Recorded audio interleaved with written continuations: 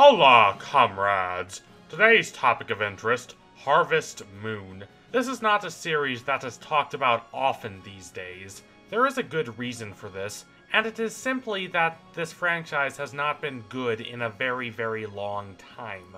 I'm not going to defend the later games in the franchise, save for the Rune Factory spin-off entries, which are heavily flawed, but if nothing else, quite interesting.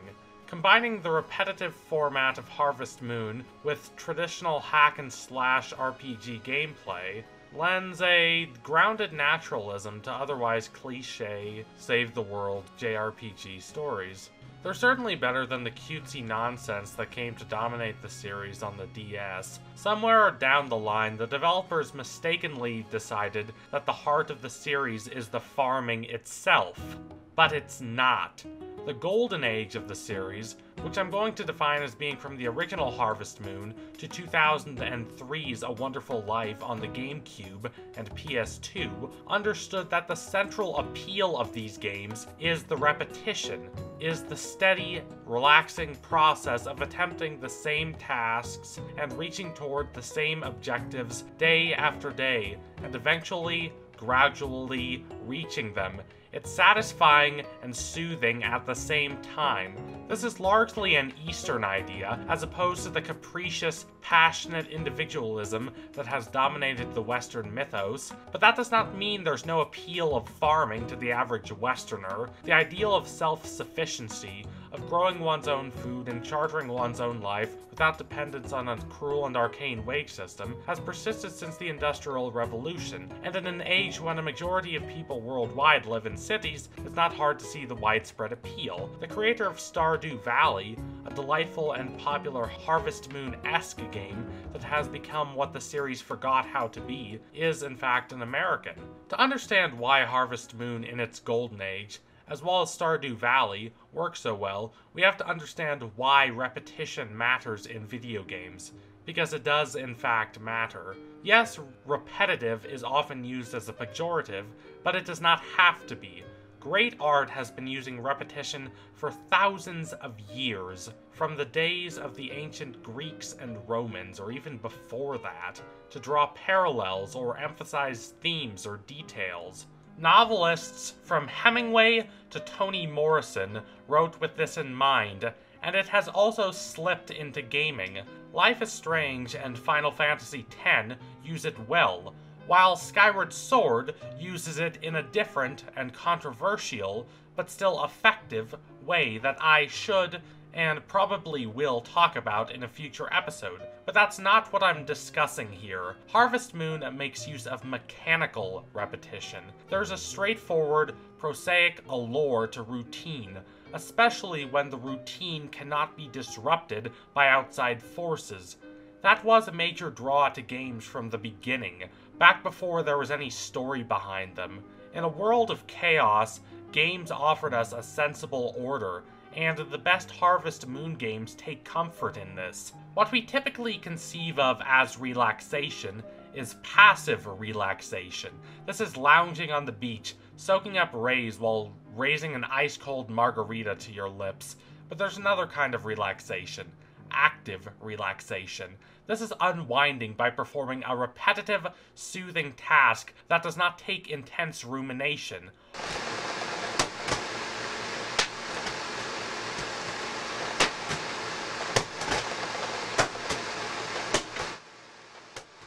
Harvest Moon offers a perfect example of the second variety of relaxation. Consuming other art forms is an act of accepting and analyzing what is not your own. When you're reading a book, the words on the page were not written by you, and you are thus forced to reconcile them with your idea of yourself. It's not so much a matter of what the words mean in the context of the story, but what they, as well as the story as a whole, mean to you. That's what it's about. That's the point. You have to actively read to the end of the page to find out the next step of these characters' lives and how the world around them will shift.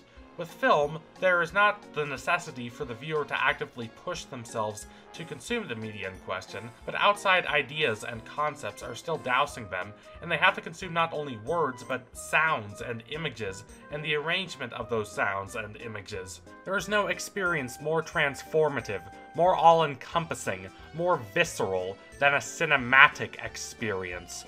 Now, video games can do this. They can throw cascades of outside information at the player and require the player to react to it, and more story-driven games do this proudly and without apology. But in games where the focus is more on the player experience, you have the ultimate control. When you're reading a book, you can't suddenly decide that you want to spend more time in the romantic subplot, but if you're playing a Zelda game, and you want to stop before you reach the final dungeon and spend another 20 hours traipsing around the wilderness for no story-related reason, you can. But more than player control, there's this implicit belief in player reassurance. There's this simple, mechanical joy to the idea that if you push the control stick up, your character runs forward, and if you push the A button, your character jumps, or whatnot.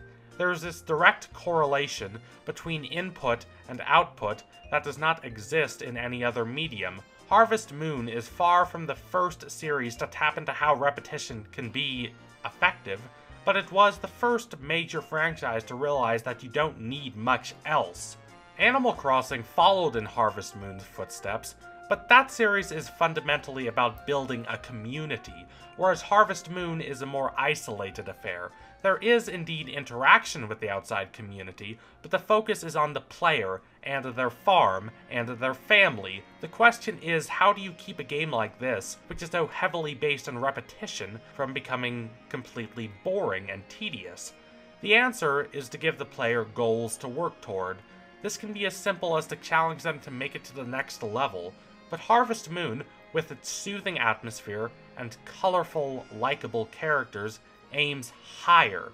The player starts with the bare minimum to start a farm, and has to build from that into a successful business, buying seeds and animals and nurturing them, then collecting milk and cheese from the cows and harvesting the crops in the fall, and then selling those commodities to make money. There's nothing flashy or ostentatious about it.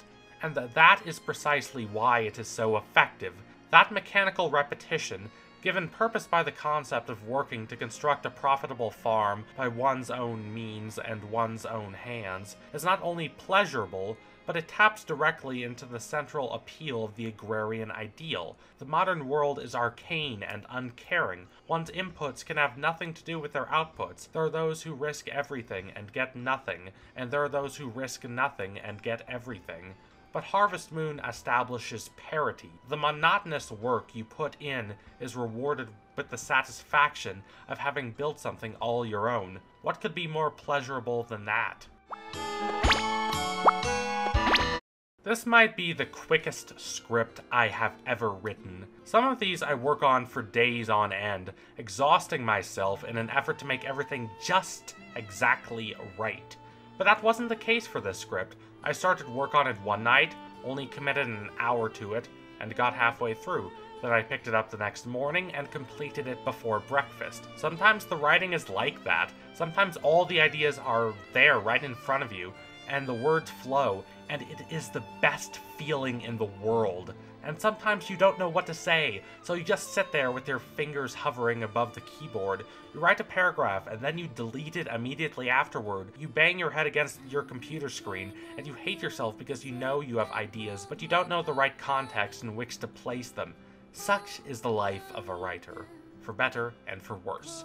I will offer some advice to anyone out there who wants to make videos like these, or to write essays or articles, or even to grade novels and poetry, and that is to start writing immediately about the most fertile ideas popping into your mind, whatever they are. This may sound simple, and it is, but we worry too dang much about finding the perfect topic, and then we find it, and we don't have anything to say about it. And then there are other ideas that may sound crazy, and you may think you don't have a lot to say about them, but they pop into your head, and you have this inexplicable good feeling about them. And then you start writing, and you find out you have a lot more to say than you anticipated, and it is wondrous. So if you liked what you saw today, consider donating to my Patreon so I can produce even more fecund content. Also, don't forget to like, comment, subscribe, all that bounteous stuff. Adios, camaraderie!